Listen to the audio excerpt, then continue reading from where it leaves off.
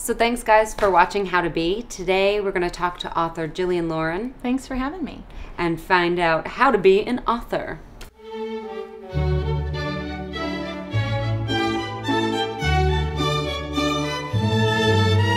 I usually come dressed appropriately, but I realized I have no idea what an author looks like because you never see them. The most important wardrobe choice for authors is going to be your glasses.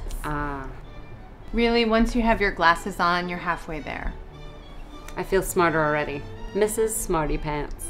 When did you become an author? Well, I've been working as a professional for about 10 years, but before that I was always writing, so I guess you could say I've always been an author. And what made you want to be a writer?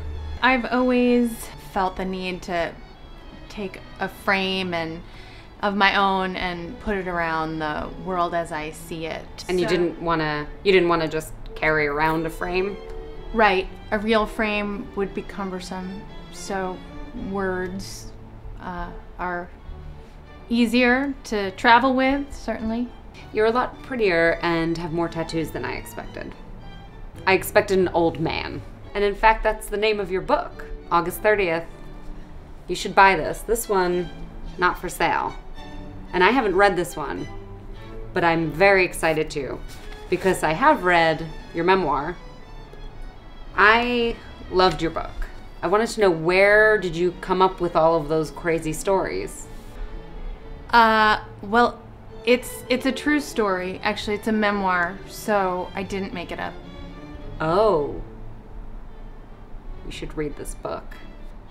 I feel like I'm in a little bit of pickle because I don't have anything exciting to write about. I think that you might be safe for writing a novel if you want to make stuff up. So I usually like to have a little friendly competition to see who would make a better professional, in this case, author. So we're gonna play a little game.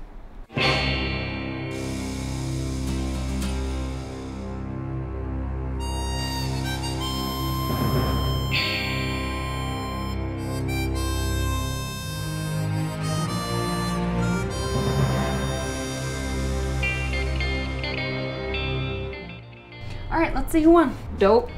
Boy. Not a word. No. Bead. Like, I bead really tired. Shoed. Is hod a word? I'm pretty sure I made up most of my words.